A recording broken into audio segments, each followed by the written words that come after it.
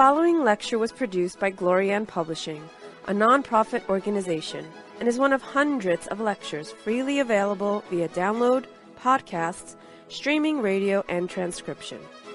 These lectures range in topic and complexity in order to address the many needs of humanity. We invite you to browse our library of lectures, books, courses, and articles to find teachings that suit you. Through the support of donations, Glorianne Publishing has published 40 books, hosts international retreats several times a year, offers free online courses, and many other valuable resources, available to anyone worldwide. All of this has been made possible by the financial support of listeners like you. Your donations make it possible for this free public service to reach thousands of people every day. To make a tax-deductible donation in any amount, even anonymously, visit GnosticTeachings.org. Now, with heartfelt wishes for the end of suffering for all creatures, we begin the lecture. May all beings be happy.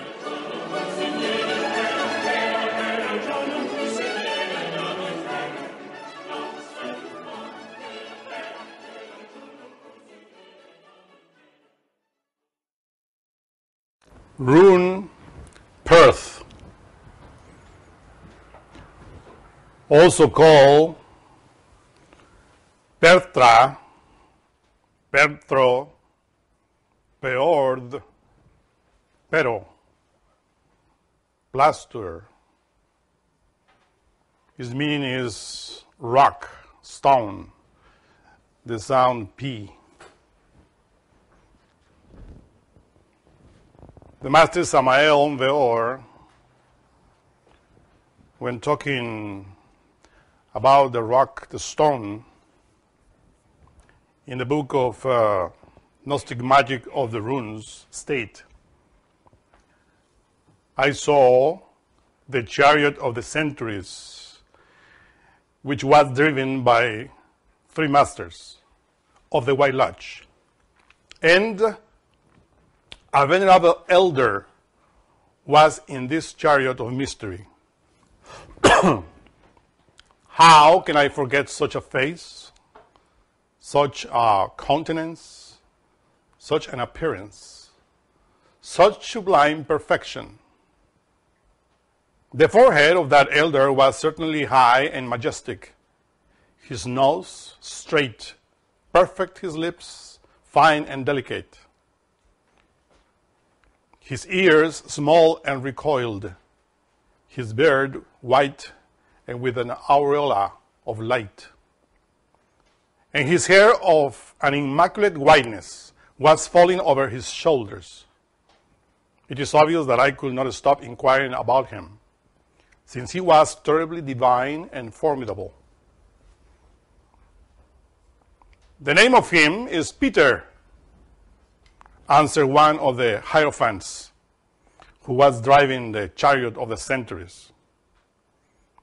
Then after, O God of mine, I abased myself on the ground before this elder of the centuries, and filled with infinite love and compassion, while speaking in the golden language, he blessed me.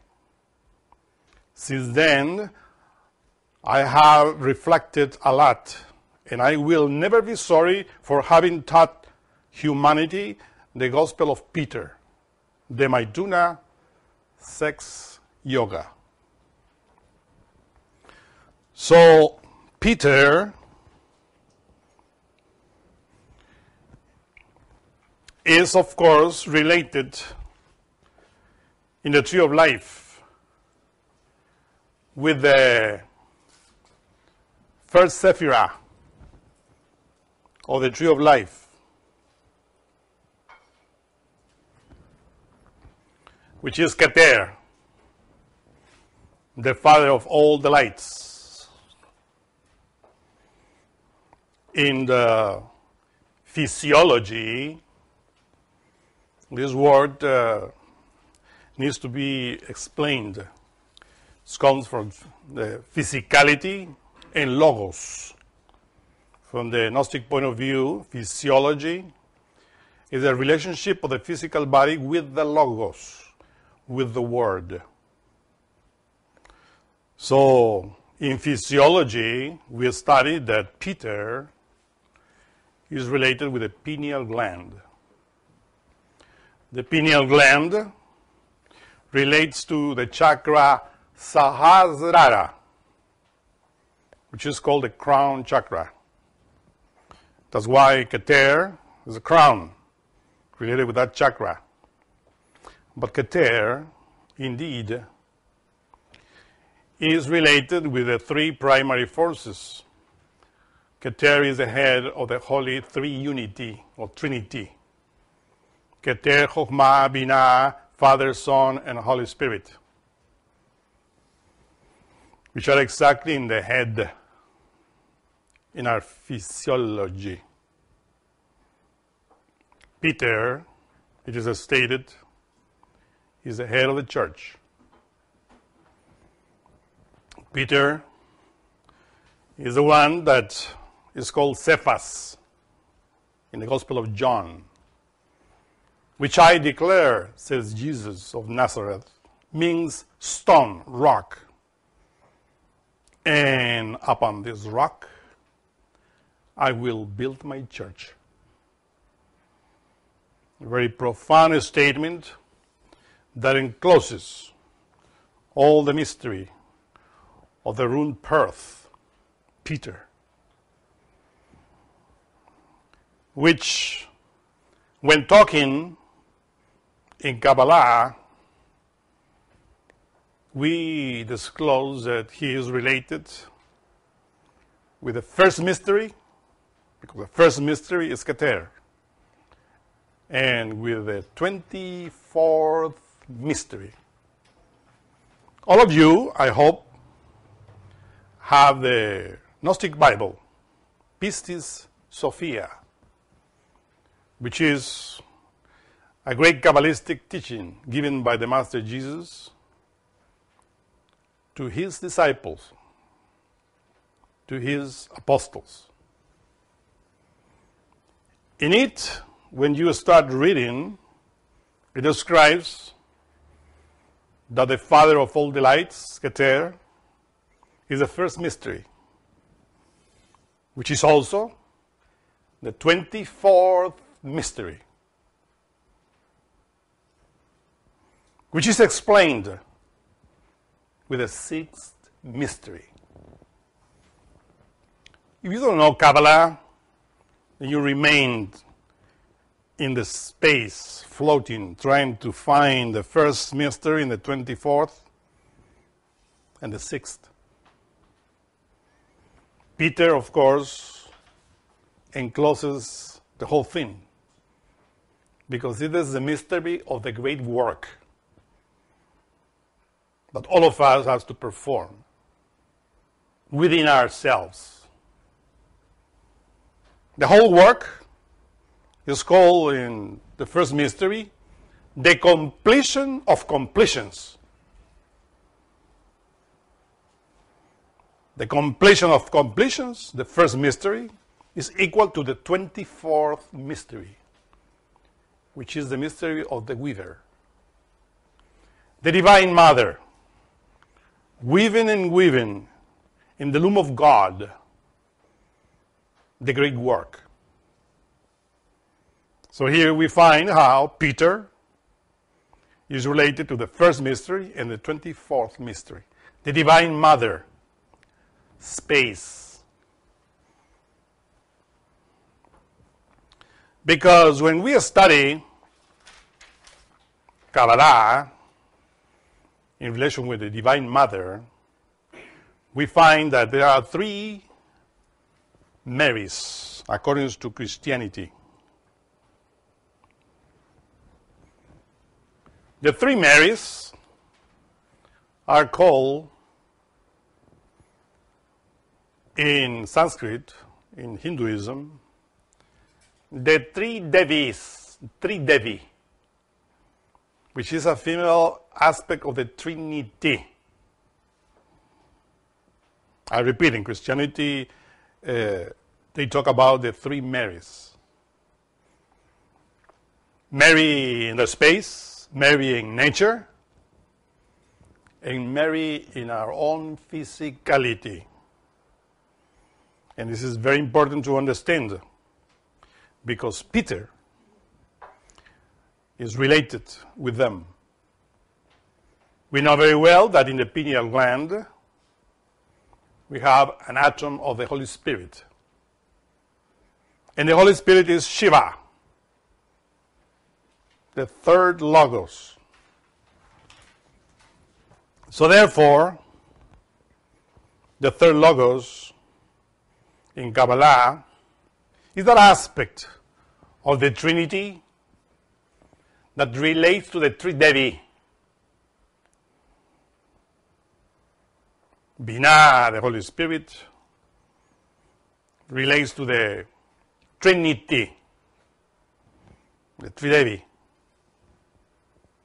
That's why in Hinduism they say that Sarasvati is the wife of Brahma. Lakshmi is the wife of Vishnu. And Parvati, the wife of Shiva. Brahma, Vishnu, Shiva. Sarasvati, Lakshmi, Parvati. The Tridevi, with their respectively or respected husbands. Behold here, we always state that the Holy Trinity is not three males, but three androgynous forces. The Father is androgynous, the Son is androgynous, and the Holy Spirit is androgynous. But this wonderful androgynism is shown through the Holy Spirit, Binah.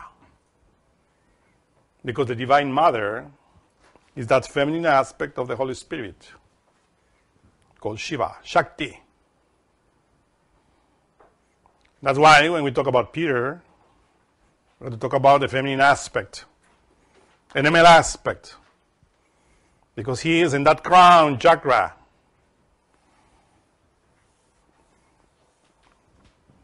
So this is the mystery of Perth that we have to understand. And of course, these Tridevi are synthesized in the 24th mystery, which is the Weaver, the Divine Mother that works in the great work. This is what the Master Samael and all alchemists call the time. If you recall, in many lectures, I always said the time, times and a half of a time. We will give you now a clue for you in order to easily understand this. It's deeper, but easy. The time is the 24th arcanum. Because to the 24th arcanum, the Weaver, the Divine Mother, performs the great work, which is the first mystery, the completion of completions, which is, of course, Keter, the head of all the Sephiroth, the manifested Sephiroth of the Tree of Life. And what is the half of that time? 12, right? The apostleship, the apostolate. Behold the 12 apostles. Behold the 12 hours of Apollonius, which, as you know, are always related with light and darkness. 12 hours of light, 12 hours of darkness, 24. This is the whole time. This is the completion of completion is 24 hours. And the half is 12. The work that we had to do with our own physicality, physiology, psychology. But we had to start in the bottom in order for us to understand. So, time and a half of a time. is 12. And half of that 12 is 6. The 6 arcana. The Master says it clearly. The first mystery is the 24th mystery, which is explained with the 6th mystery. Master Samael says, I will explain the remaining parts of the Pistis Sophia at the half of the time. If the time is the 24, the half is 12, and the half of that 12 is 6, Tifereth. Simple. That nobody sees it. Because our mind is complicated. So the half of the time is Tifereth. Or if you want, in other ways, if the completion of completion is the self-realization of the Sephirah, the tree of life in ourselves, the half of the tree of life is the middle column. And the half of that middle column is Tifereth. So you make the cross. You see how easy it is to see it when you meditate, when you analyze things Kabbalistically, alchemically? And what do we have in the center of the tree of life? Tifereth, which is the sun. Right? So the sun, S-U-N, is also in the very center of the Aztec calendar, because all the mystery of the sun is the mystery of the microcosmos. There is a saying, a statement in esotericism that says, I am as thou art, and thou art as much as I am. In other words, the man, the microcosmos, the man is a microcosmos of the macrocosmos. That's why in Kabbalah you see the huge face is a macrocosmos called Arikampin. And the small face is called Serampin. So the huge face is the solar light, the sun, that we have to have in our heart. So that is precisely, I am as much as you are, and you are as much as I am. But for that you have to go into the archetypes that we have within. And that is represented, of course, by Tonatiuh in the center of the Aztec calendar, which in a previous lecture I told you related with the Rune Gibor. The Rune Gibor cannot turn or cannot spin around if there is not breath. Remember that the macrocosmos, the huge cosmos, the huge face, is represented by the first rune that we talk about, the rune Hagal, which is represented by the H. That H is the breath, the sigh, coming from the absolute. The ray of Okianak is called the eternal cosmic breath, which is profoundly unknowable to itself. In order to become knowable to itself, expresses itself through Keter, the huge face. That's why Keter is represented by Aleph, as we said in many other lectures, which is the air, the breath. And that breath is in the lungs.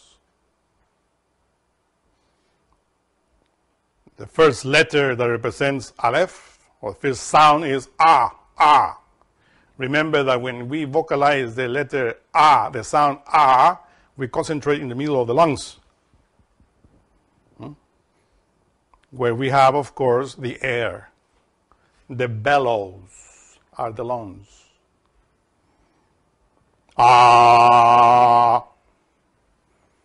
Adam begins with Aleph. And of course, that vowel that rotates there is related with the thymus gland. The thymus gland comes from the Greek word thumos, which also means breath or soul, spirited. And that's why here is where we have John. E-A-O-U-AMS. I said John, the 7 vowels. The word, which is related with the essence, the Buddhata that we have there. That we have to multiply, that we have to make it grow inside of us. And that's why John is always behind the heart. And the heart is Jesus, the atom nous. You find that John is resting his head on the chest of Jesus.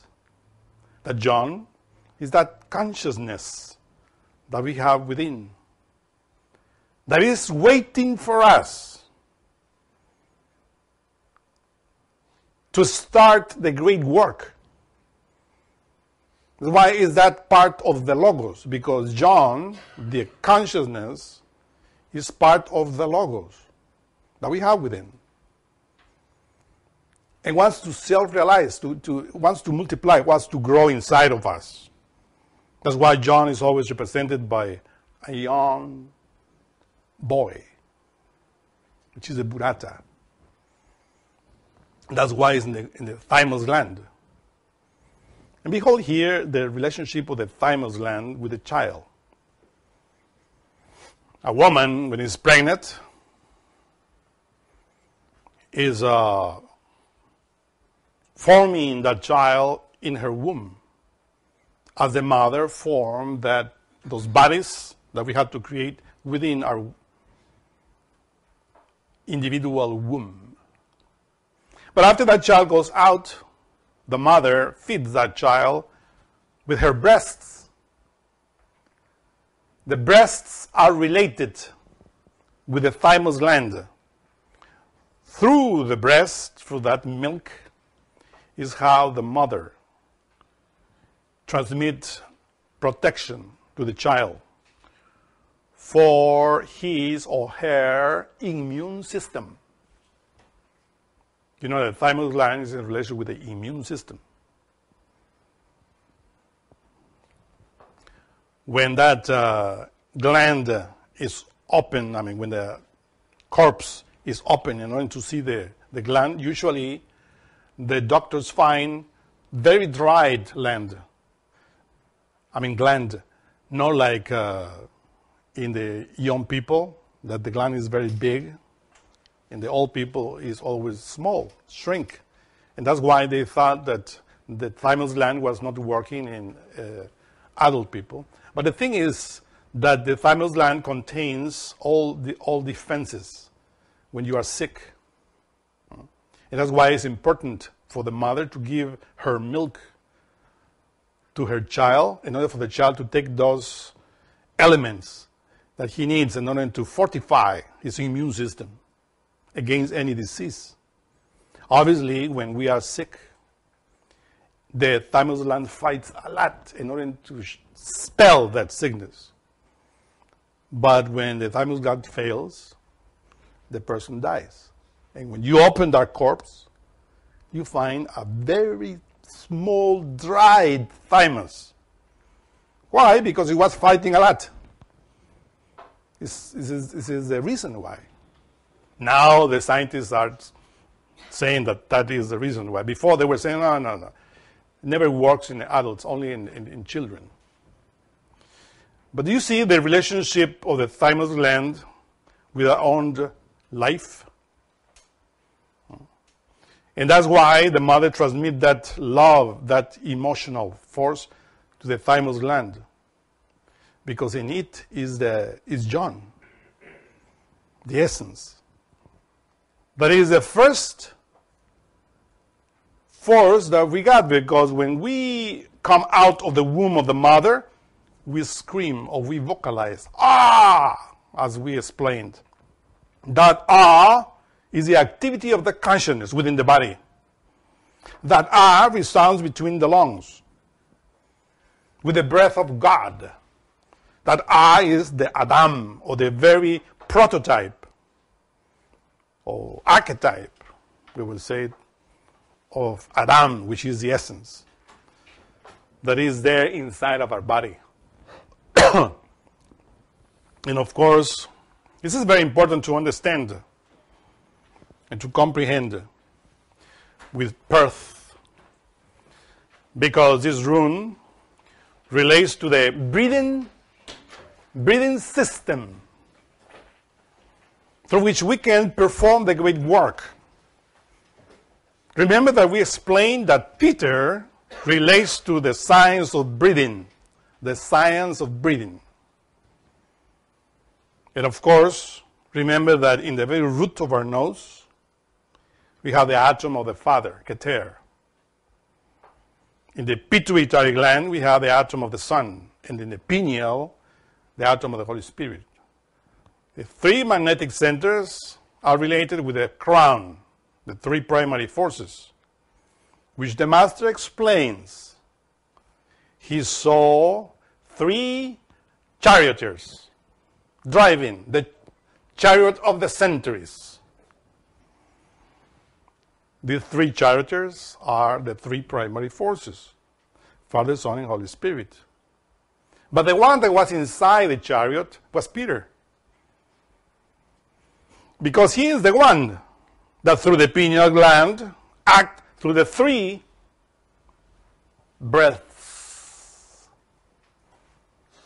of the Akasha, as we call it in Sanskrit. The three breaths of the Akasha, Father, Son, and Holy Spirit, enters through the puffers, which are the nostrils. And we breathe them. The lungs take them, which are the bellows. That's why the Master Samael states, the secret of transmutation are in the nostrils, the puffers, and the bellows, which are the lungs, because in the bellows are the breath of God. And the nostrils are related with the two polarities of the tree of life, the tree of knowledge of good and evil, Ida and Pingala. And talking about the tree of good and evil, you have to understand that it's in relation with that in the tree of life. That relates to the throat. But we talk about the throat and how the throat is related with the breath in previous lecture, with the logos, with the word. And of course, these three breaths of Akasha, which between parentheses is the Divine Mother space, the feminine aspect of Keter, Akasha, the mother space. But within it are the three forces, the three breaths of the Absolute that enter through our nostrils in order to descend and to activate the Akasha that we have in the sexual organs. How do we call these three breaths in the physical body? They descend to the three chords, Ida, Pingala, and Shushu Na. Those are the three. We know very well that Pingala is related with the father. Ida is related with the mother. And Shushumna is related to the son. Those are the three charioteers that we are talking about. Because the one that is directing those charioteers is in the pineal gland. It's Peter. And Peter controls that in the rock. The rock, of course, has many symbols. But in simple words, we'll say is sex. The cubic stone, the philosophical stone of Yesod. That's why it is stated that Peter has the keys of the kingdom of heaven. Those keys, of course, are related with these three forces, especially with two. Because in order to awake the third force in Shushumna, you have to manipulate Ida and Pingala. This was explained in the previous lecture. So that's why this Perth is very profound and encloses the science of the great work. It's very simple to see when you have eyes to see. And of course, that's why in the very center of the Aztec calendar, you find that the very center is the nose. In the nose, you find a cingulus, or that horizontal little road underneath the nose. What do you find in that cingulus? You find 3 feathers in each side. It relates to the 3 primary forces of both sexes, men and women. The 3 feathers, the 3 breaths of Akasha that we are talking about, that enter to the nostrils. If you observe the nose of Tonatiuh, it resembles the Rune Perth lying down. The 2 nostrils and the horizontal line, the nose. Easy to see. But this rune really is also deeper in the sign that you find in the very center of the Aztec calendar. If you observe the Aztec calendar, the center, you find, as we explained, that is related with the rune Hagal, with the H, which is the breath. And of course, the horizontal line is cutting in the middle, forming a 6-pointed star. So the horizontal line that is cutting the X in this Aztec calendar have in each side the paws or the jaws of a jaguar,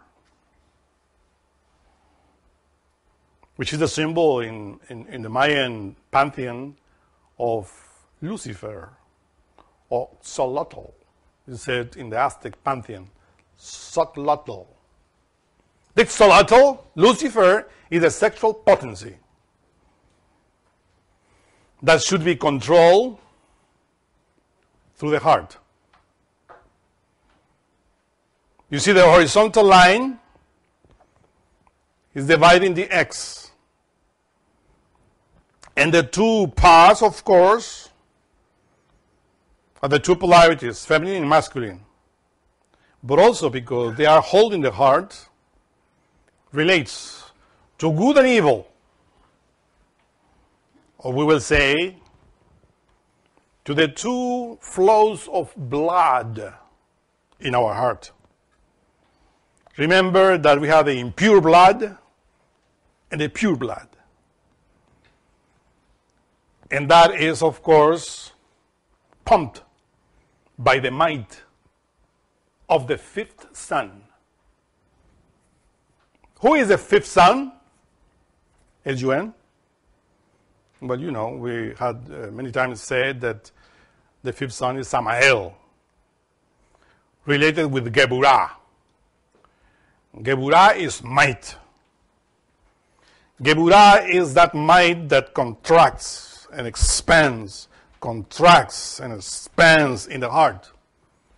Without Geburah, the blood would not flow to the different areas of the body. to the different vessels, veins, arteries. Geburah is that strength that contracts the heart and push all the blood out of the heart.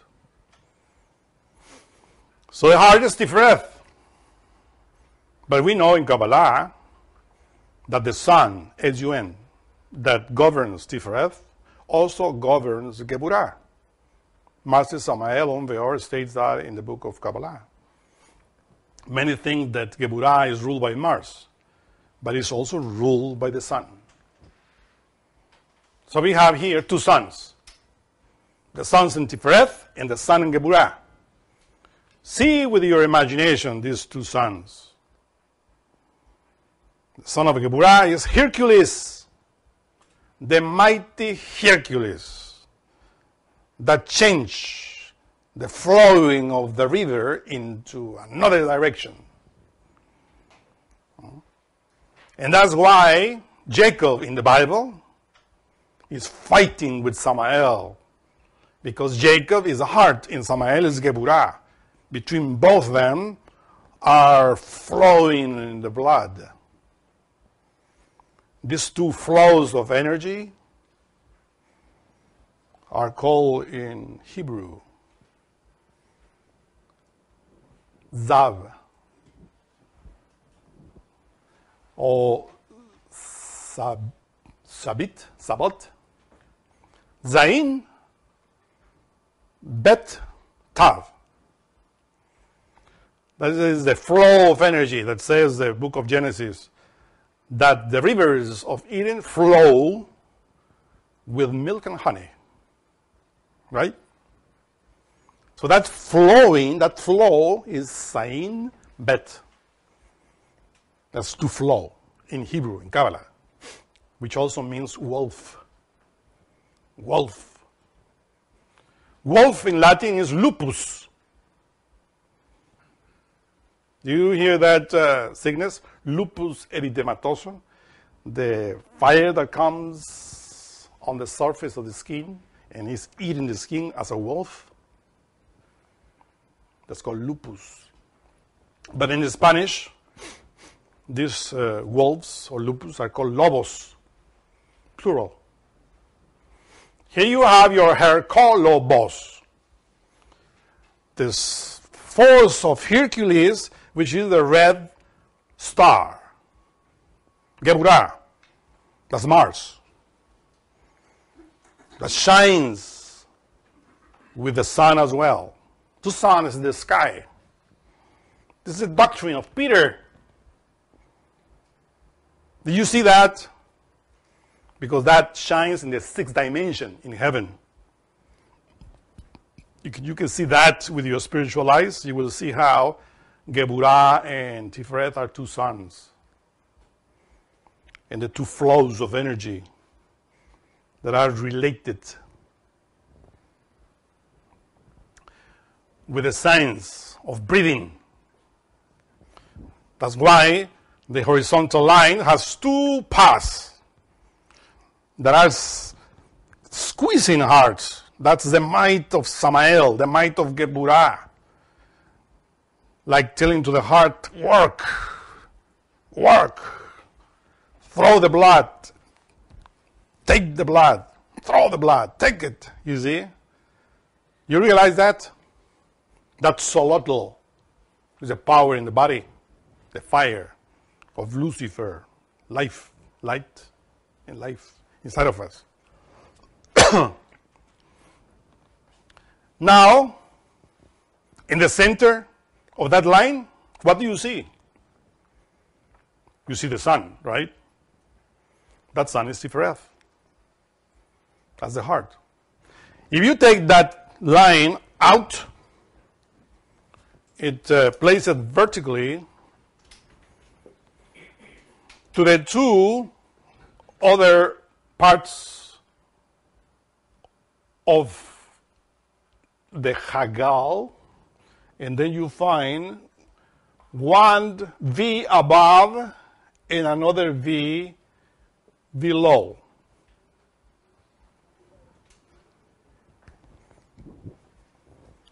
Which form a cup.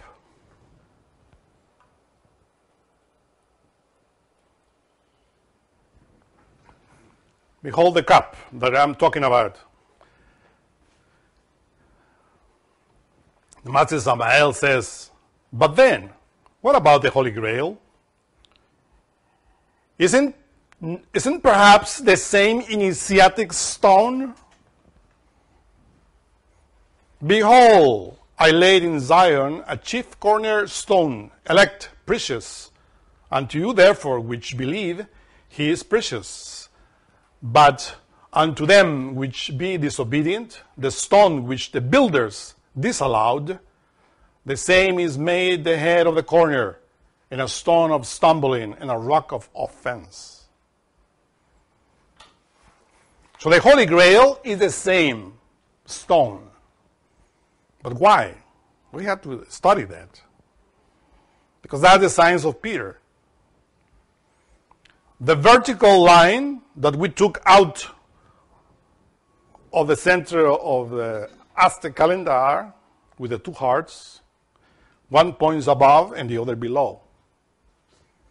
One is above, which is the man, and another is below, the woman. Simple as it is. The cup above, the superior V, begins from the throat to the top of the head. And the other begins from Yesod down, the foundation. So both foundation and vessel above that is forming the Holy Grail is the sacred cup, which everybody was looking for. And still they are just inventing things. Well, they said that is Mary Magdalene. Yeah. Didn't we say that Mary Magdalene is our physicality? Didn't we say that Malkut is feminine? So then, behold, the philosophical stone and the Holy Grail is our own physicality, our own physical body. Malkut, the very foundation, the very bottom of the tree of life, is that the Holy Grail. So people were looking for the Holy Grail while they were moving their own particular individual Holy Grail, physical body, that represents the top. You see? If you see any cup,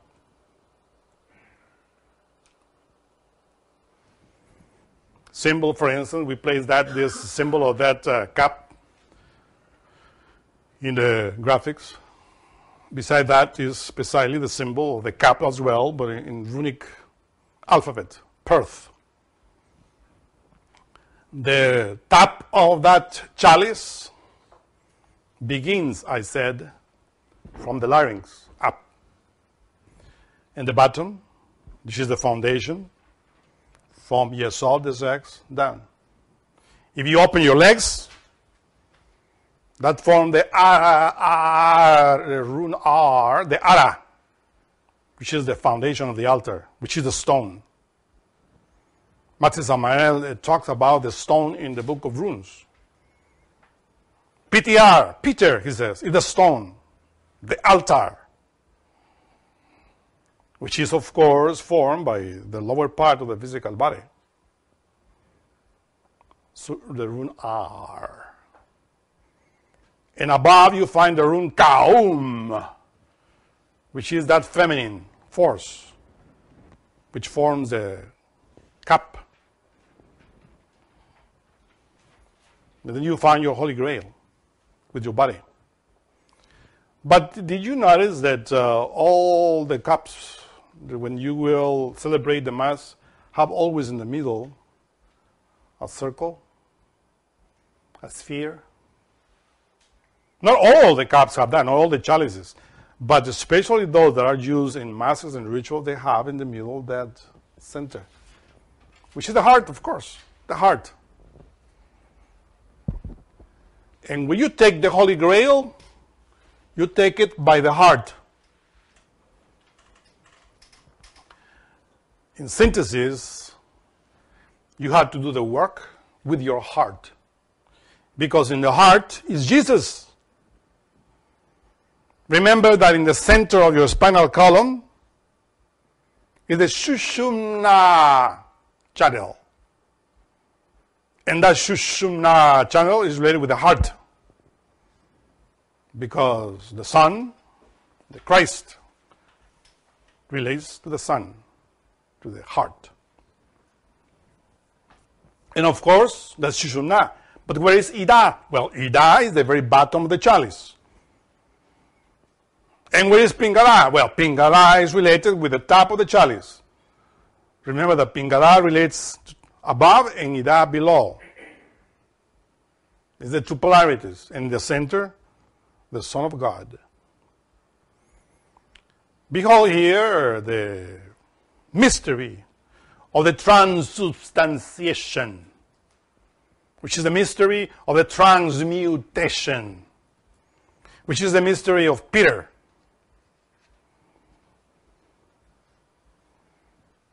So therefore, when you celebrate the Holy Eucharist, and when you take the cup, you're taking the holy symbol of your whole body. You drink it. And then you celebrate the Holy Mass. Read the lecture Christification in the website, where the Master explains in a beautiful way about the transubstantiation. And of course, this marvelous rune encloses all the mystery of the great work. We have to work with the heart. And that's why I said in the center of the cup is that sphere, which resembles the heart, that you have to hold it. When you go to any ritual of the Eucharist, you have to humble yourself, because the Lord will give you His blood and His flesh for you to eat it in order to receive that strength and to walk in the path. And that's the work of the heart. That's why the Holy Grail shows that. But you are the Holy Grail. When you are entering into a temple, you enter with all respect with your heart.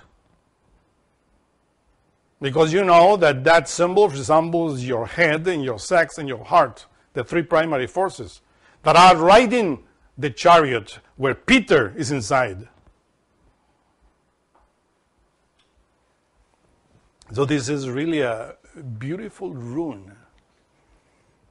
They say this is a mystery. Nobody knows about it. Yes, I know.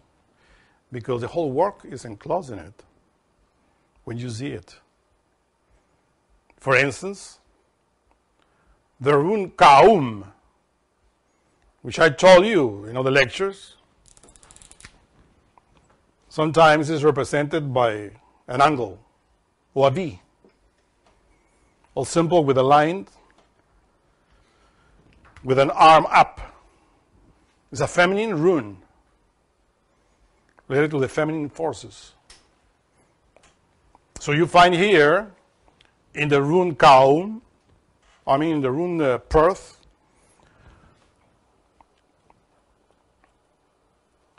how it is shown. I told you many times that the larynx, the throat, is feminine, and that the yesod, the sexual organs, are feminine. And we have to work with it. We have to work with the akasha that enters to the nose. And that's why Master Samael states,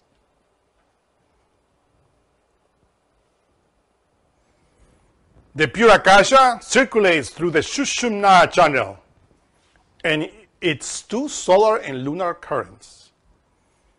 Make contact in the magnetic field of the nose when we practice sexual magic intensely. These are the three vital areas of the Brahmanic cord. These three vital layers are governed by the innermost, by means of the strength of his willpower. These solar and lunar channels must be totally pure so that the solar and lunar currents can circulate freely through its ganglionic cords. And in order for the pure akasha of the Sushumna channel to flow freely through the spinal column. The akasha is the cause of sound, the spiritual cause of the word, the anima mundi, the divine hierarchies, whose breath enters through the magnetic field of our nose.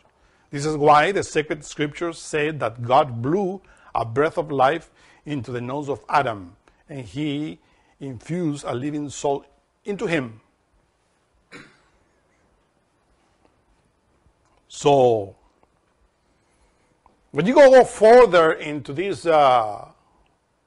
mystery of the Rune Perth, you find the two Johns. Remember that the Gospels talk about two Johns.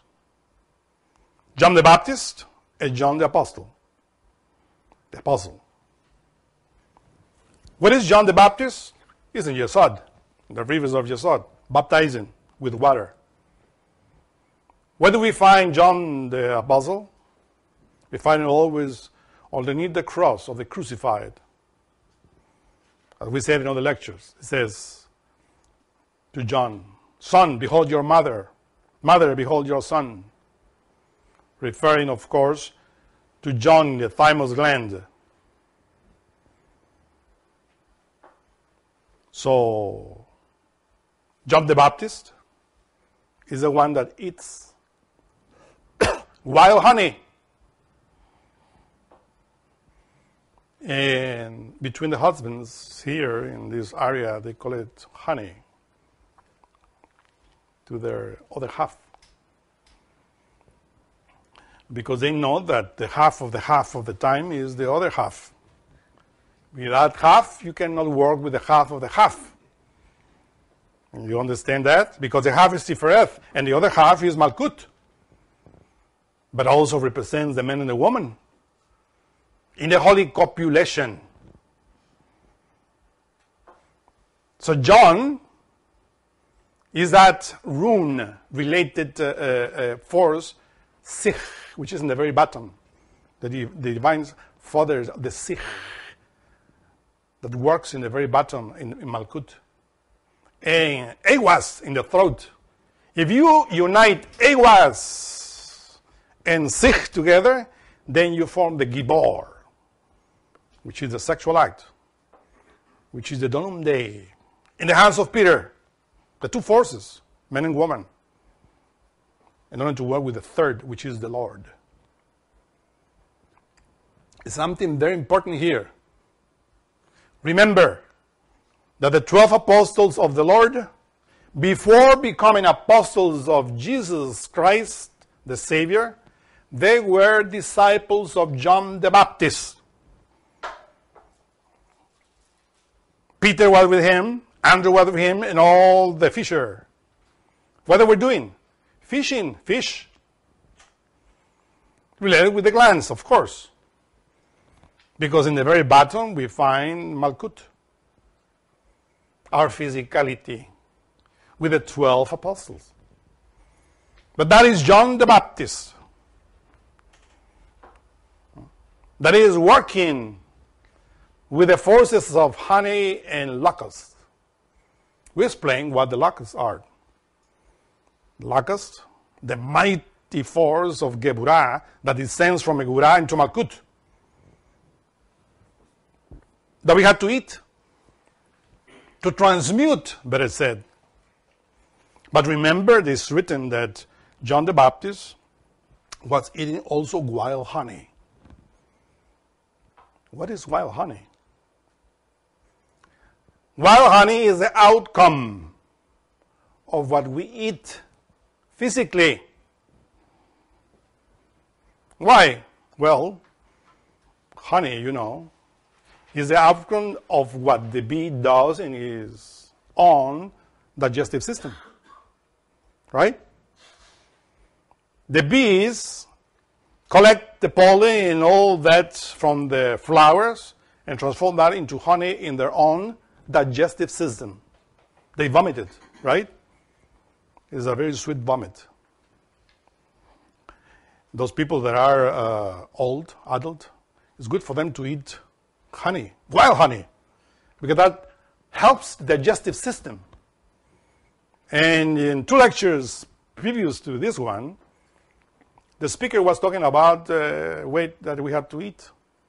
Because we have to produce energy. We have to produce honey. Because the disciple of the Lord, the adept, has to eat honey. But remember, that honey is not just honey, like people think. Oh, he just eat wild honey. No.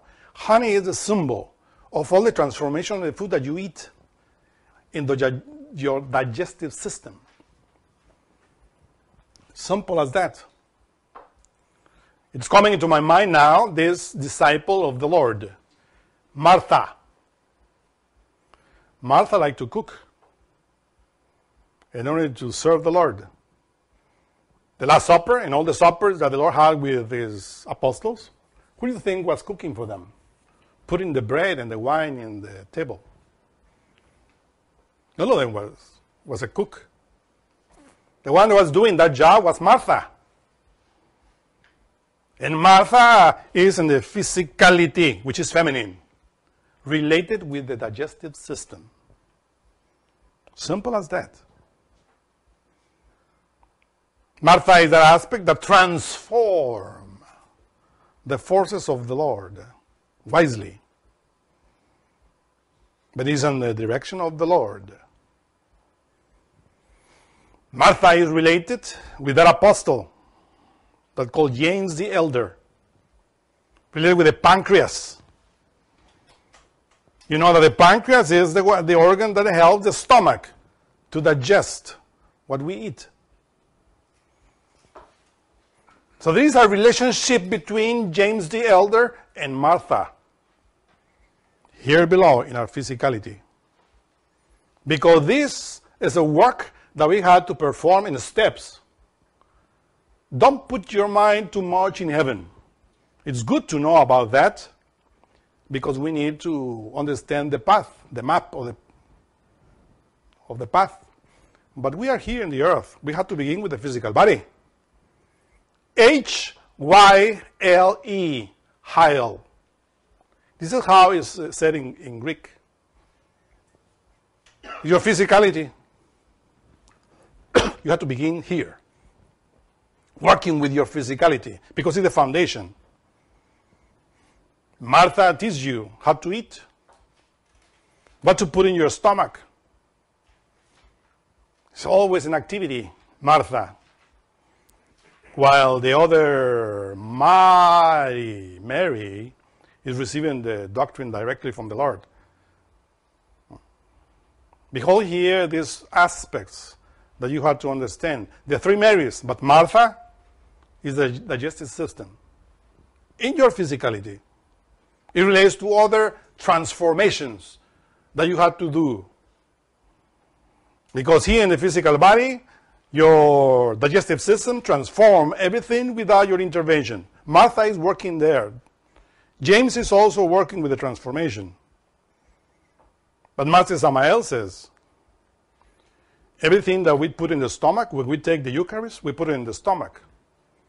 And the stomach transforms that and distributes that into the physicality and even the psyche and the spirit. But who is the one that is doing that transformation? It's Martha, with the help of James. What James, says the Master, is the pattern of the great work. Because it is, or they are related with the transformation that we have to do. Beginning with Hyle, the physicality, and going into the psyche after that. Because first is the physiology, the physical relation of the Logos with Hyle, which is the physicality. And then the psychology, which is the relation of the Logos with the psyche. That's the second aspect, the second step. The third, you find the pneuma, the spirit. refreshing with the logos too. But we are here down. There's no go up because we have to go from the beginning in order to understand. And of course, when we find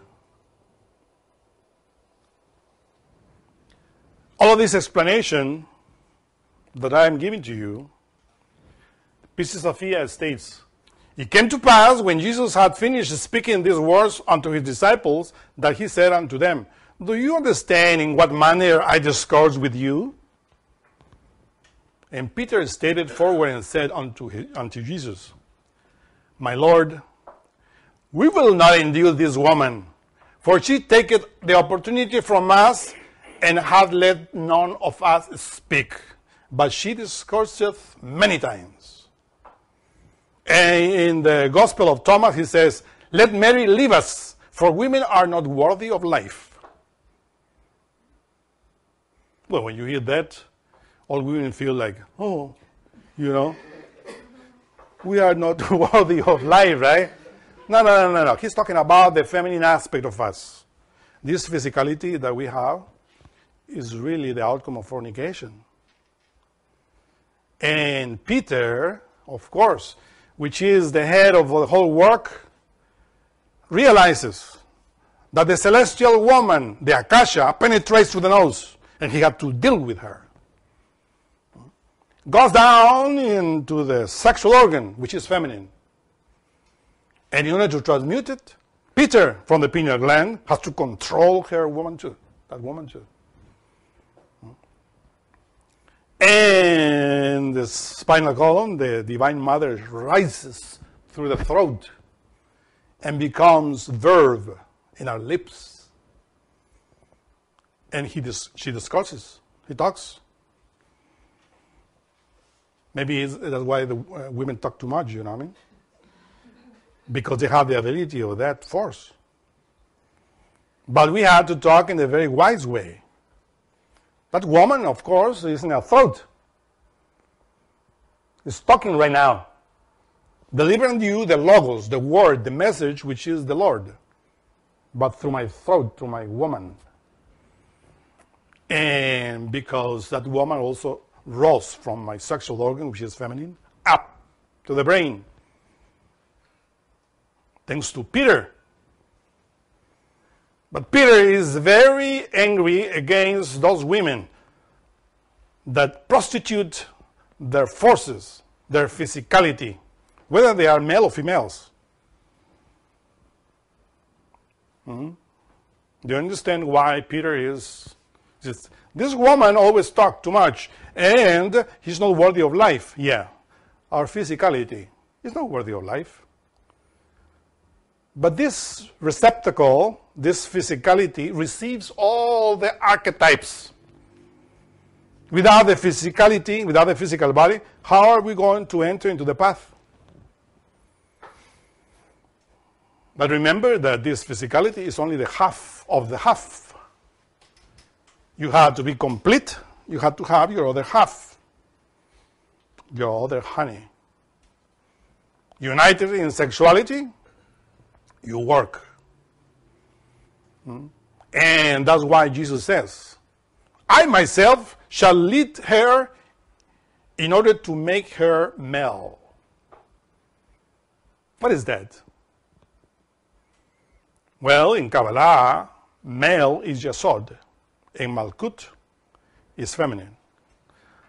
Malkut is fallen, represented by Mary Magdalene. That's why in the book of Revelation, Malkut is called the great whore, mother of fornications and abominations of the earth. This is the physicality that we have. It's very degenerated. Inside we carry all of that. So we are not worthy of life, or better said, of the tree of life, which is Shushumna, which the Lord is. But with the signs of Peter, the signs of the science of the great work, Jesus teaches our physicality to become a male, meaning to be obedient, Because the male is Pingala, that obeys the head. But the female is the sexual organ that doesn't obey, and you know that. We have to teach the sexual organ how to be like Pingala, because Ida is fallen into Klipoth. Ida into Klipoth is Nahema and Lilith, the two psychologists that we had to fight against. Learn to rise them from the very bottom. But Peter is the one that showed us that. If anybody wants to do that, you have to descend to the ninth sphere, to put his head, his breathing science, in the stone, in the laughter, in order for you to work and to self-realize yourselves. Peter is pistis. In the pineal gland, we have that virtue called faith. People think that faith is something like, oh, I like this, or I believe in this, so therefore I have faith. No, faith is an energy. It's a force that you develop in the pineal gland. That's why the Master Samael on the earth states that you have to have faith in order to experience things. You experience, but you experience that with energy. You cannot go into the astral plane and you are squandering your sexual force. But if you transmute your sexual force and strengthen your pineal gland, then you have faith, because you can experience not only the astral plane, the mental plane, or even the sixth dimension. Because Peter, which is faith, has the keys of the kingdom of heaven. But Peter uses the keys, which are Pingala and Ida and Shushumna, in order to strengthen that faith, which is energy. It comes into my mind now, Thomas. That all the apostles saw the Lord resurrected, except Thomas. They came to Thomas, which is rightly in the right part of the brain, related with esoteric experiences. And Thomas says to the apostles, I won't have pistis if I don't put my finger inside the wounds of the Lord. Well, the translation says, I won't believe. No. Pistis is not belief. Pistis is faith. Obviously, if we don't experience certain things, how are we going to develop faith? Which is conviction of what we know through the direct experience. It's energy. Then when Jesus appears, says, Thomas, don't you have no pistis? But it says, don't you believe? Be a believer. It says the translation is bad. Because every single word in Greek says pistis, pistis, pistis.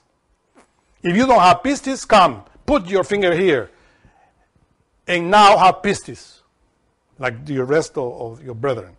And when Thomas put the finger inside, he says, my Lord, my God. You see? In other words, the energy came and he experienced the truth. And that's pistis, clearly with the pineal gland. Then he says, blessed be those that didn't see and have pistis. How do you interpret that? You might say, well, if I don't see things, then I am blessed. No, that's wrong, you see? Because Thomas didn't see it. You realize that? That the one that didn't see was Thomas. he was blessed. How come he says, now be blessed, now you see, now have faith. But after that, he says, blessed are the ones that didn't see. Is not something incongruent there? No, but it says, blessed are the ones that didn't see and have pistis. In other words, blessed are you that you didn't see certain things. But if you have pistis, energy, you will see it. You are blessed if you have faith, even if you didn't see it. Because it says, I don't have faith of actual projection. So I am blessed because I have a lot of sexual energy transmuted in my pineal gland, and I'm going to meditate now and to lie down. And because that energy is pistis, is energy, I will see it. So I'm blessed. But if you are a fornicator, you didn't see it, you are not blessed because you don't have faith. You don't have transmuted energy. And that's Thomas. Thomas is that part of us that utilizes that energy in order to comprehend, in order to understand things. Because in order to comprehend things, in order to experience things, you need energy. If you don't have fuel in your car, even if you want to go to cover travel, how are you going to travel if you don't have gasoline? That is faith that you have to accumulate. That's why it is stated that faith without works is useless. Right? You can do a transmutation here, transmutation and accumulate a lot of energy, but if you don't do anything in order to apply that energy to you to experience the truth, it's worthless. Do you understand that? Do you comprehend that? That is faith. That's why it is stated that the hormones of the sexual glands fortify the pineal gland. And the hormones of the pineal gland fortify the sexual glands. It says inner relation between Peter and the woman. But Peter is disgusted with those women that are fornicators. But when that woman repents, when Mary Magdalene repents, and takes all the 7 sins out of her body, and then becomes Holy Mary, which is the physicality of us. Behold there the 3 Marys that we have to work with. And all that's Peter. Because if you don't know that, you might think that Peter, the apostle 2,000 years ago, was against women, the female bodies. And this is precisely the wrong interpretation of many students of esotericism, of Gnosticism. Behold the Catholic Church, filled with monks that do not want to do anything with women, because they think that Peter is saying that. But Peter was married. According to the gospel, he had a woman. But he was, of course, controlling also his own particular individual woman. The physicality, the sexuality, the throat. And that's why it is stated that Peter gives the solution, the idea of repentance, in the middle of his brethren. Who are the brethren of Peter? All the apostles, which are inside Mary, which is the physicality, and we are fed through Martha, which is the honey that John the Baptist eats, together with locusts, which is energy as well. But let me tell you one thing, even if it's not written, he was also eating fish. It will be absurd if his disciples, Peter, Andrew, all of them were fishing in the sea and don't give to John the Baptist, hey, do you want a piece of fish? Instead of eating locust and white honey, fish is good too, right? So he was eating also fish, which is the symbol of Keter, right? The water. Because remember that Keter, the Chesed. Chesed is the Holy Spirit that was floating in the beginning upon the face of the waters. That's Hesed, which is water, related with fish, that goes inside the physical body. And how those John the Baptist was eating fish, I'm telling you, through his apostles, his followers, Peter and all the apostles. They were his disciples before Jesus. Through the glands, in other words. Because the endocrine system is related with the 12 apostles. That fish in the water that flows in the organism. But this water, that flowing, is related also with the blood that we're talking about here. So, in the same way that the mother is accumulating, gathering all the energies from her glands and putting that into her milk, especially through the immune system, to the thymus, into her milk of her breast, in the same way that she is feeding the child physically, in the same way the initiate feed his soul, which is the thymus, which is John the Apostle. Because John the Apostle is the brother of James. That burrata is fed through the transmutation of the forces of all the apostles. That thymus, that thumos of breath that we have within, which is part of the Logos. That milk are the hormonal secretions of the endocrine system.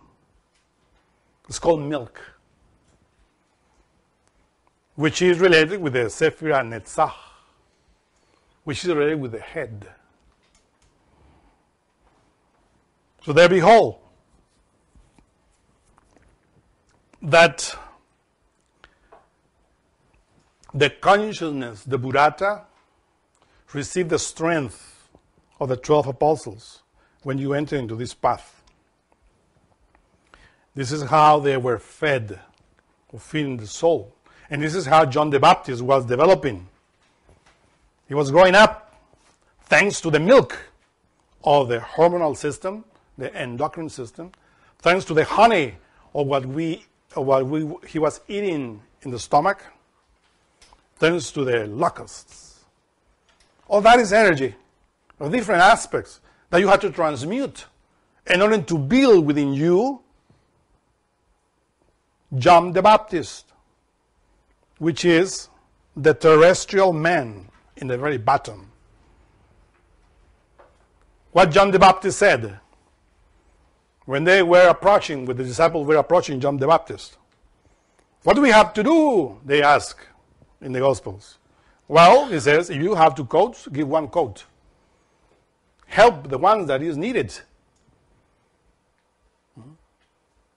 In other words, he was saying, love each other. He says, every bodhisattva always teaches that. Love each other.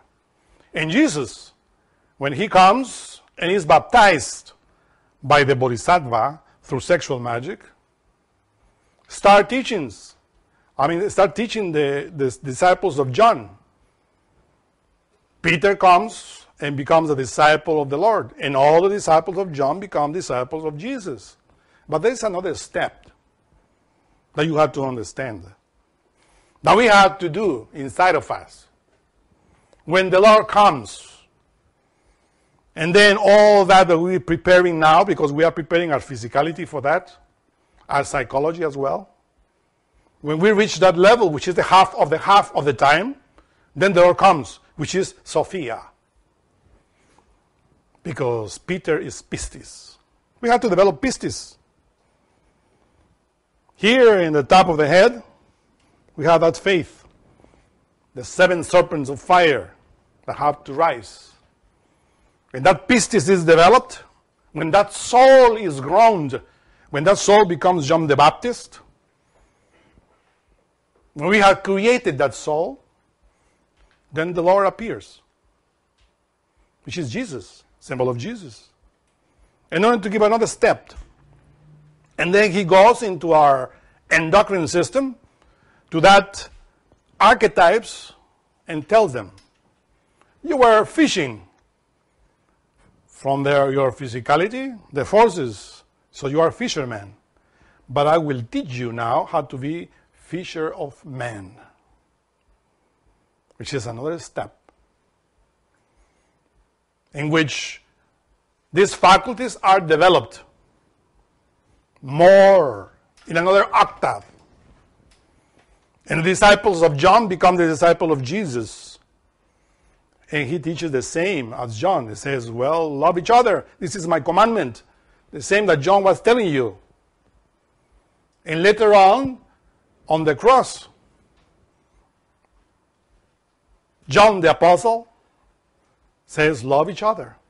Read the letters of John the Apostle. He's always teaching that. Love each other. Because the thymus gland, the Apostle John, is close to the heart of Jesus. He's that intuitive mind, the logos, the word that have developed in us.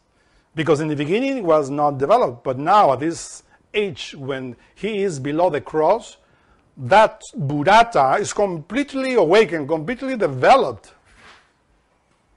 And he says, love each other. Because that was the force that took me to this level. Love.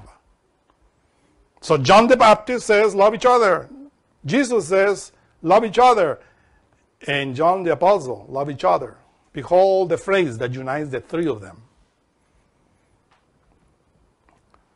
John the Baptist is in Yesod. John the Apostle is in Etzach.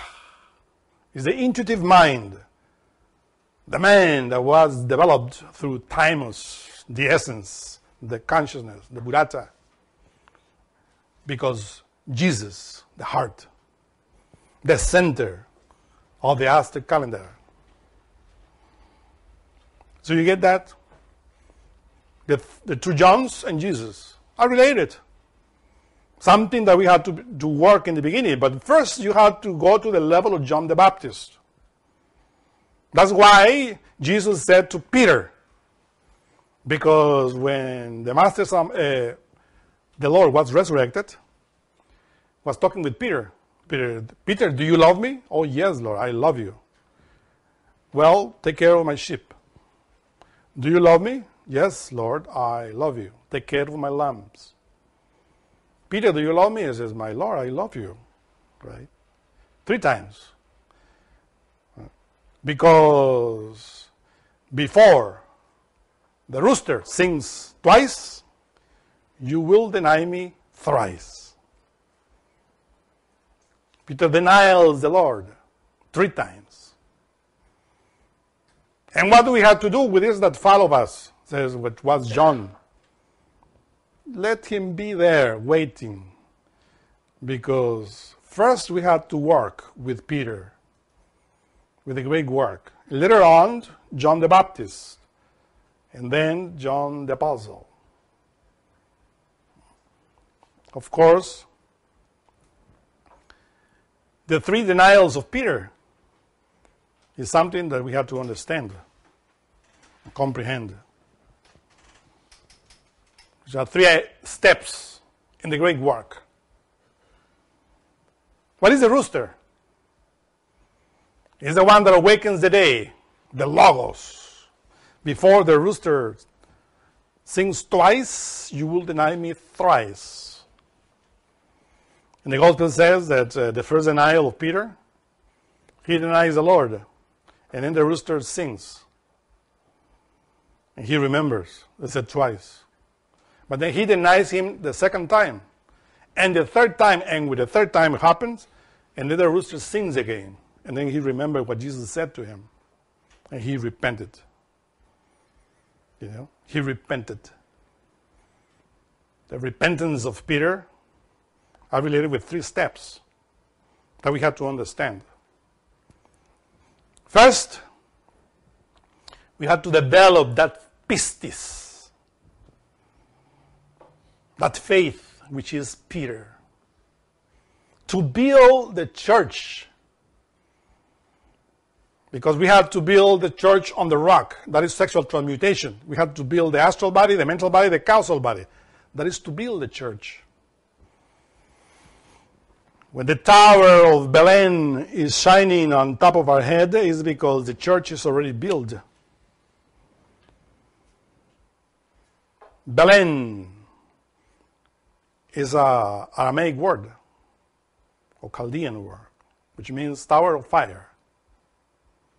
Belen, Bel, tower of fire. And that brings me into my mind the abode of the light. It says the place of the light where the light is found, Barbello. Barbello. Bar in Aramaic means sun.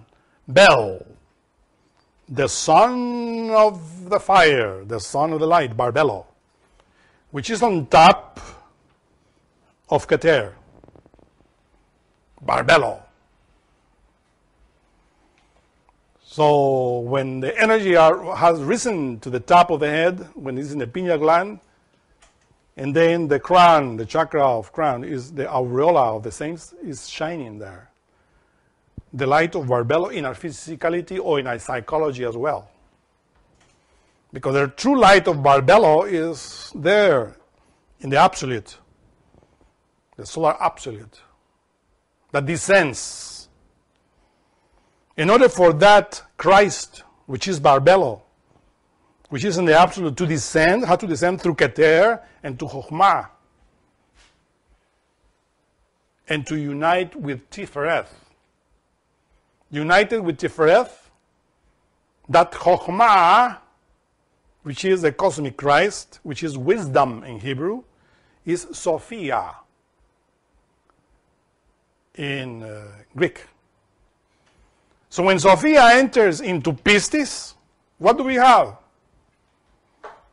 Pistis Sophia. This is the moment in which the initiate, that is already a John the Baptist, a man, a human being built through Peter, receives Sophia, the Lord, the Christ, the wisdom. And that's a union of 2 forces, the human soul, Pistis, and Sophia, the Savior.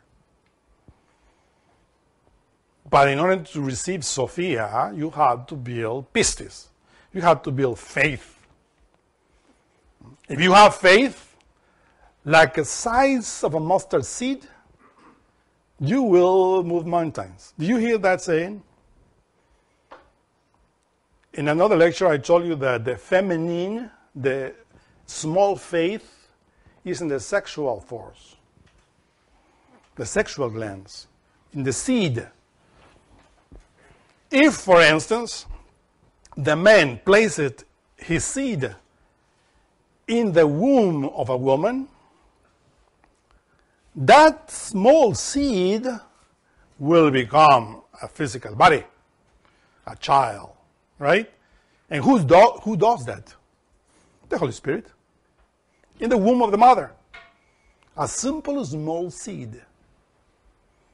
So, if we take that small seed, that feminine force of the sexual glands, which is in the seed, there's a symbol of a mustard, the size of a mustard seed.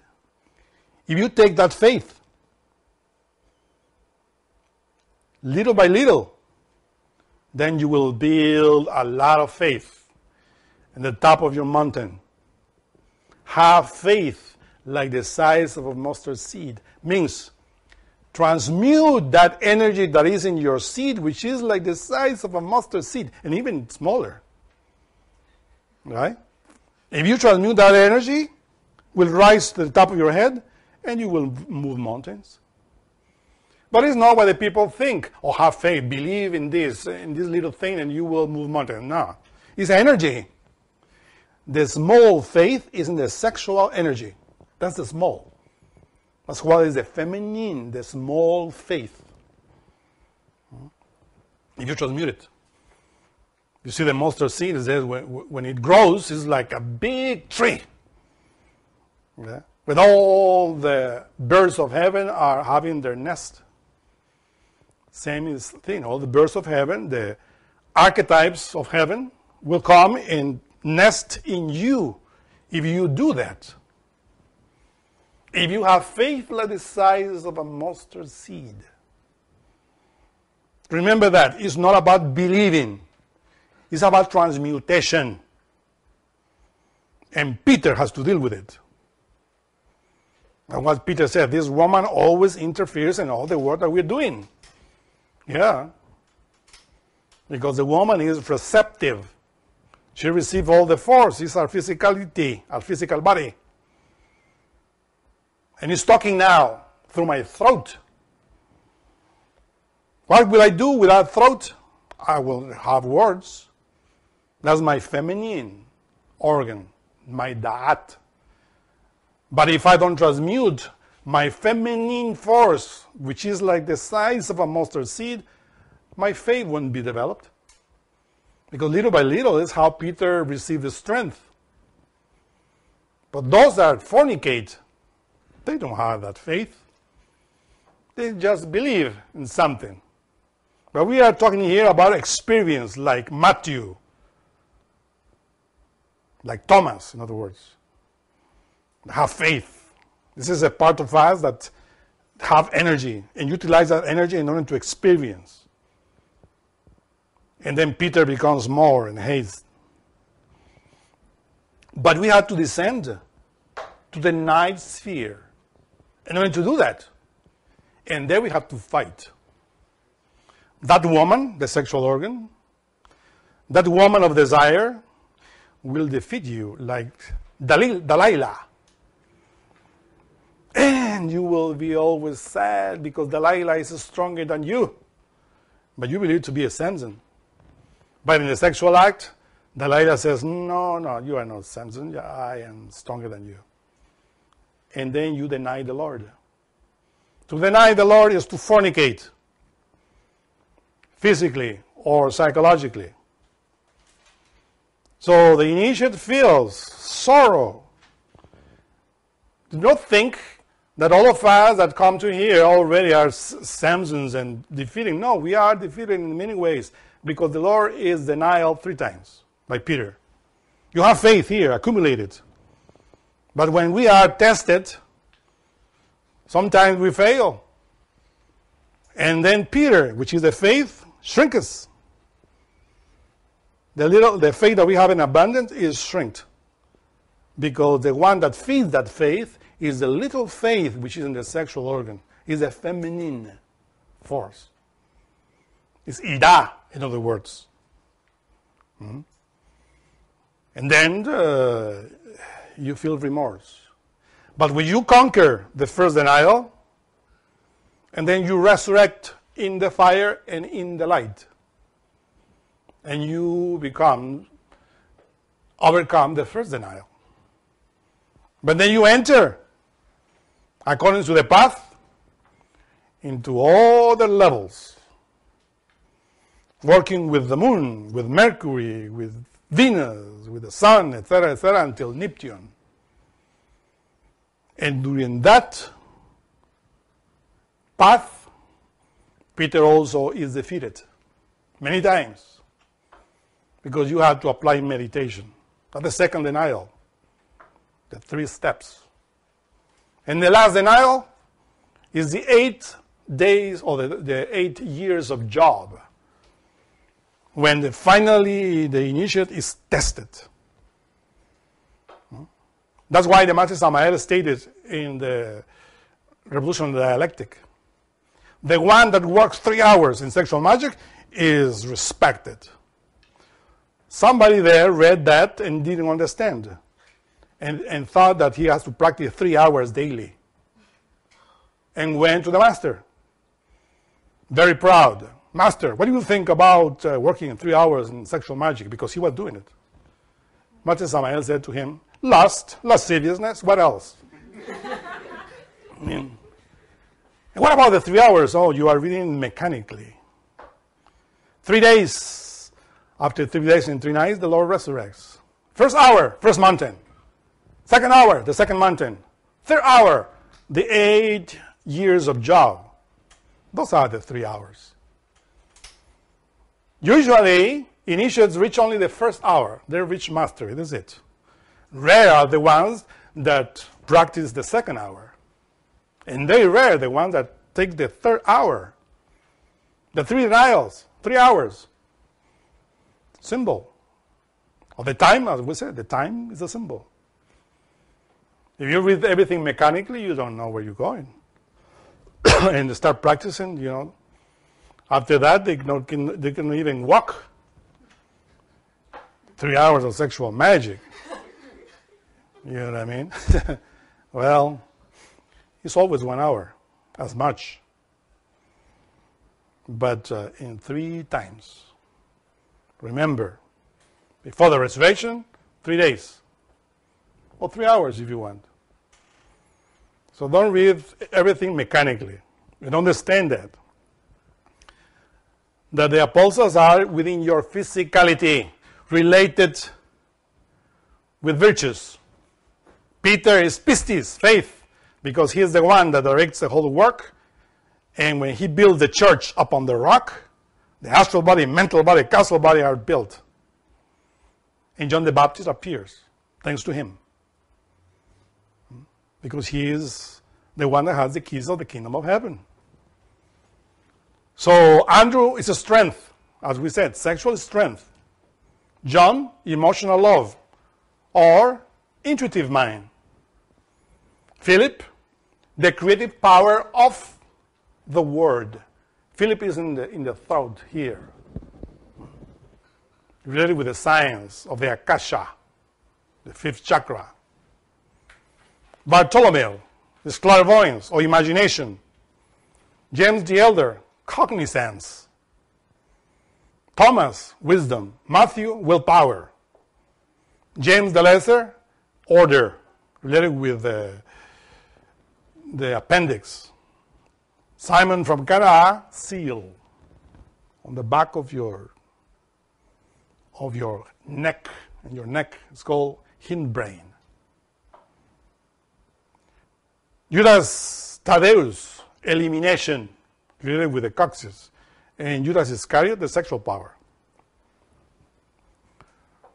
So Judas Iscariot, of course, you know that, is related with desire. Every apostle that came 2,000 years ago was represented, part of these forces of the 12 that were around the heart. Because remember that the heart, through the blood, is that flowing that takes the milk, which are the secretions of the endocrine glands, and the honey, which is the transmutation of the energy of what you eat, which is created by the digestive system. So there you find the rivers of milk and honey within you, which work in your particular Eden.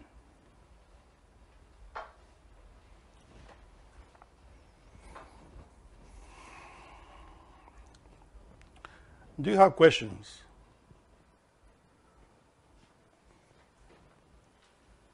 You talked about 3 Marys in Christianity, and I know 2 of those Marys, Mary the Mother of God and Mary Magdalene. Who's the 3rd Mary? Is that Mary the sister of Martha? The first Mary, the mother of Jesus, Mary Magdalene, which represents the physicality. And but all of those Marys represent in different levels the same aspects of Mary, you know. And Mary, of course, is the Akasha, the energy that enters through your throat. Is that feminine force that takes the 3 breaths of the Akasha. That's the Mary of the cosmos that enters into your system. And Mary in your nature is in your sexuality. But Mary, the physicality, is also part, These three Marys are in different levels inside of us. This is what you have to understand. For instance, Mary, in our physicality, is all related with Martha, right? The same M. You see the M represents the feminine force. M. Remember the lecture of the letter Mem is the mother. So it's a feminine aspect that we have within our physicality, and also represents the woman. The woman also that's why the woman, have the milk, right? We have to feed ourselves with that milk of our endocrine system that runs in the blood. And the energy of the honey as well runs in the blood. If you take the milk and the honey, you find the sun and the moon, the silver and the gold. Remember that Peter has those. One key of Peter is silver and another is gold, or milk and honey. Everything is in relation with the physicality and with the two polarities, ida pingala. That's why somebody stated that there is a third key, which is in the middle. Yeah, that's the key really that is appearing with the transmutation, with all this transformation that we had to do through the Rune Perth, which is Peter, the stone.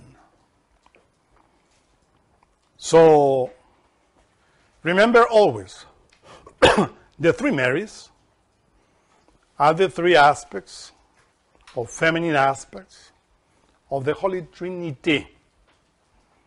Study the Holy Trinity in the physicality and your psyche and different aspects, and you will find always that the three Marys are there. We always work with the three Marys, whether you like it or not. That's why, as a male, you need a Mary also. And a woman who is Mary, representing the feminine aspect, is a male. Even male, begins with mem. So, do you have more questions? Do you understand what Peter is?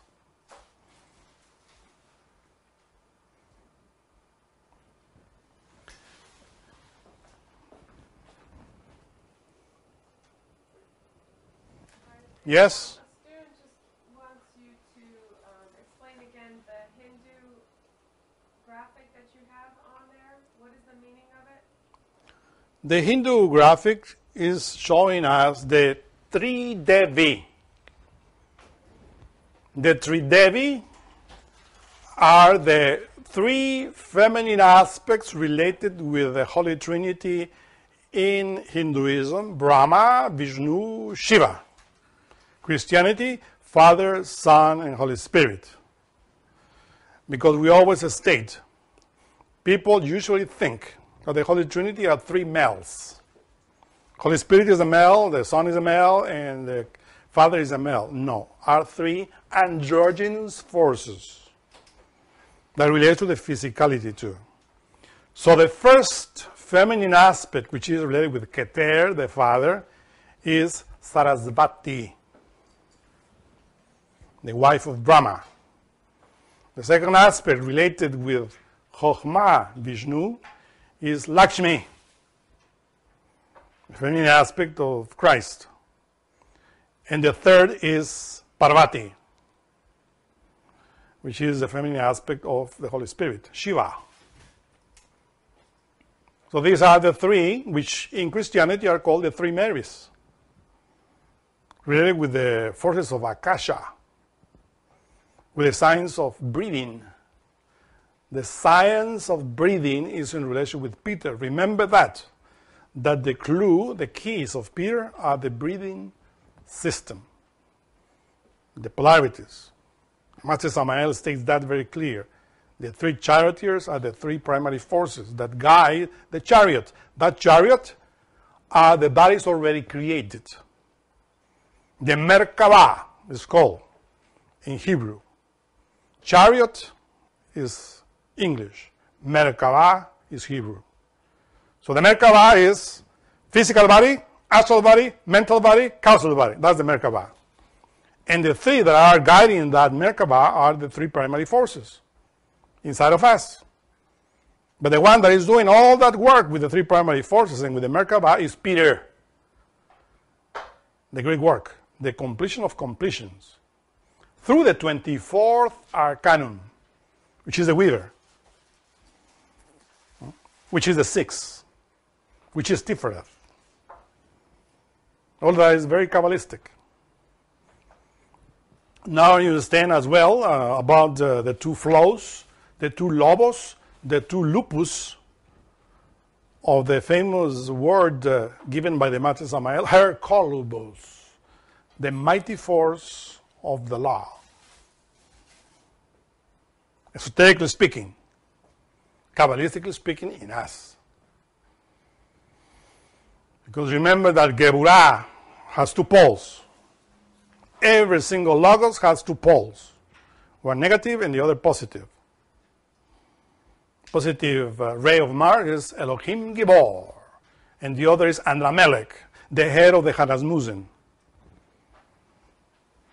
You go to the left, you go to the Hanasmusen with Andramelech. You go to the right, and then you go with Elohim Gibor, with the Rune Gibor, in the right way, to the right, clockwise. Because if you do it counterclockwise, it's like Hitler. He knew about this science, but he's working and rotating the Gibor in the opposite way, counterclockwise. That's negative. That's the way of the Hanasmusen. Because Hitler knew that, but obviously he was a Hanasmus. Pretty clear. He never disintegrated the ego. And all those that do not disintegrate the ego turn the Gibor in the opposite way. But to turn it in the right way. Question? Don't the celestial bodies move counterclockwise? Well, the celestial bodies always move mechanically. Because the logical movement of the laws of nature are the counterclockwise. The evolution Typhon descends to the left, and Anubis ascends to the right. This counterclockwise. That's the mechanicity of nature, not only in any planet, but in the universe. For you to enter into the self-realization, you have to turn the Gibor in the opposite way. And that's precisely the work of Hercules. You look from the point of view of the absolute downward, and visualize that as a spiral, then it makes sense. One goes up, one goes down. Yeah, the spiral going down and up. Obviously, everything is mechanical in this universe. But through the science that we are teaching here is how we work against that. That's why it is very difficult to find self-realized people. Because Master Samael on the Or explains that in his books. That nature fights against the one that wants to control it. And nature turns counterclockwise, giving life to the whole kingdoms. And you come and says, I will command nature, and I will do it in the opposite way, and I will control it. And then nature says, try me. And very few succeed, because first you have to fit your own nature, your physicality, and then nature, right, in the planet, and then in the cosmos. And she fights with all the strength. But if you defeat her, well, you are a conqueror. Becomes her son. Right? See the magic flute of Mozart, you will see there. How nature works in favor and against. This is in us. We will start working with the transmutation in order to start the path of Peter. And nature says no. And works against us. And so we have to insist until we conquer the first level, which is Heil, the physicality. This is how you begin. Then you enter into your psyche. Another question there? Question is, Oh, yeah, of course. That's the fight of Jacob. That's the question. Is that the fight that Jacob had with the angel? Yeah, of course. It's another step. Jacob is Tifereth. When you reach Tifereth and you have already your bodies created, when you are in the half of the half, then Samael appears in another level and says, fight with me. If you defeat me, you will receive your sacred name. Right? And become a son of God, a son of the Son. But believe me, it's another thing in relation with it. In this work, you have to help the lower monads. Because this is precisely the path of the middle, in which the initial helps the lower monads to rise.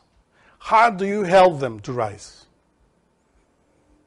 How does Christ help you when you incarnated? Christ enters into you and start making a revolution. Mean revolving the Gibor in the clockwise. That's what the Lord does.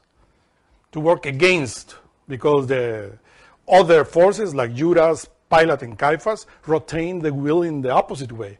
And the Lord comes and do it in the opposite way. He is a rebellious. It's against everything. And then he does it. And then with that action, from your very psyche, he's turning you, taking out with his own essence, which is the fire, your consciousness in another level of solar man, galactic man, and beyond, a cosmos man. But in the same way that he helps, we also have to imitate him.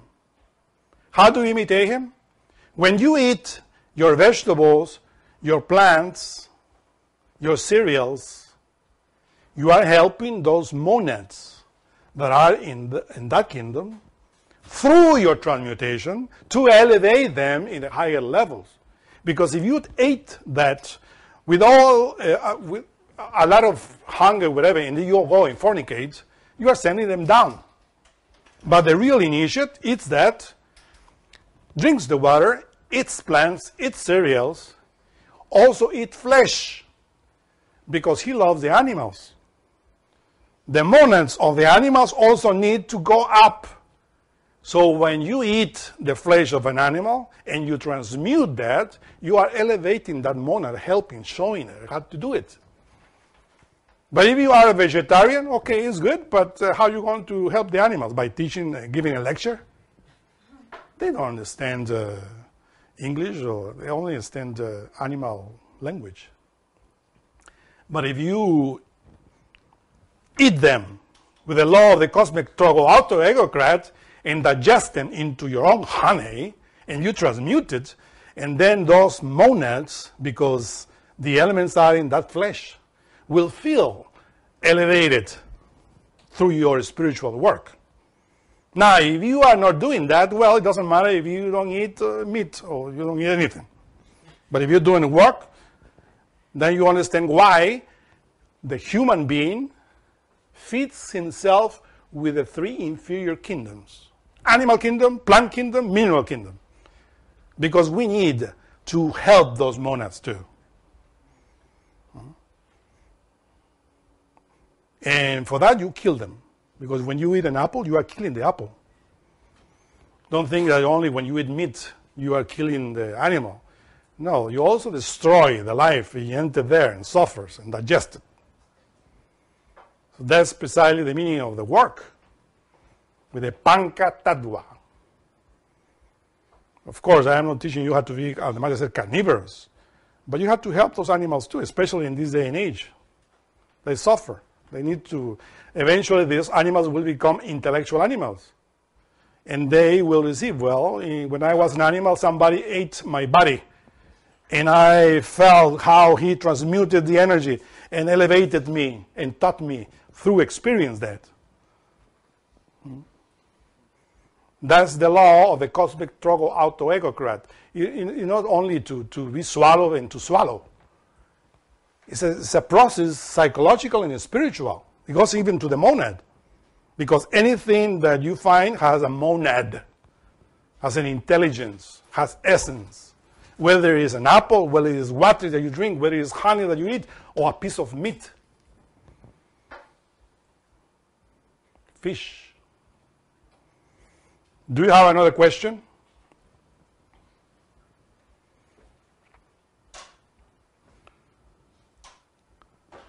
Thank you very much.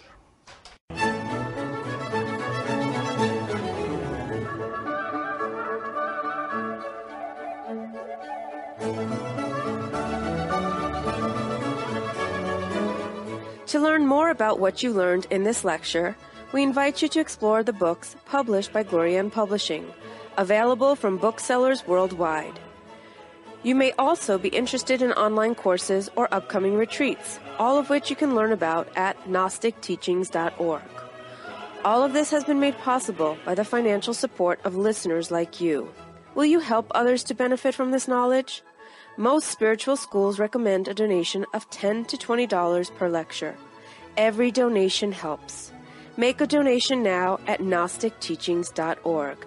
Thank you. May all beings be happy.